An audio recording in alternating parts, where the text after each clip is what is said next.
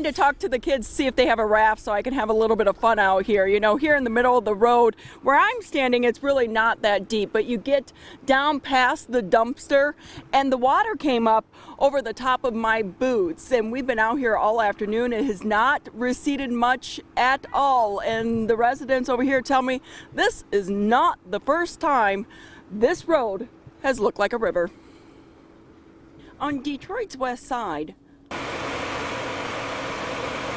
Lawrence Street is waterlogged. I'm tired of this water. I'm really tired of this water. The flooded roadway leaving some neighbors stranded. Dealing with all this water, trying to get back and forth, it is horrible. Couldn't even get the kids off to school this morning. This isn't a new problem. Every time it rains, this street floods. Not one time, every time it rains. But it doesn't make dealing with the mess any easier. Back in the day, we used to have the older gentlemen that lived on the block that would try to clean the grates, you know, but it's never been like this bad.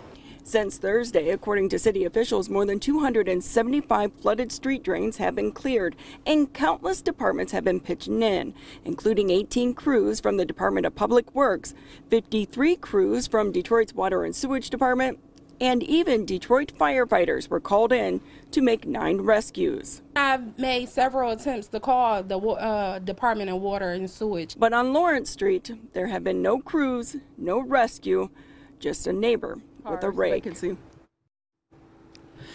And so right now you can see they're going down the roadway. You'll get a chance to see just about how deep it is out there in the middle. Now, obviously what's going on out here is there's some type of issue with the catch basins not being cleared. I did report it myself to the Department of Water and Sewage, and here's the best way for you to do it.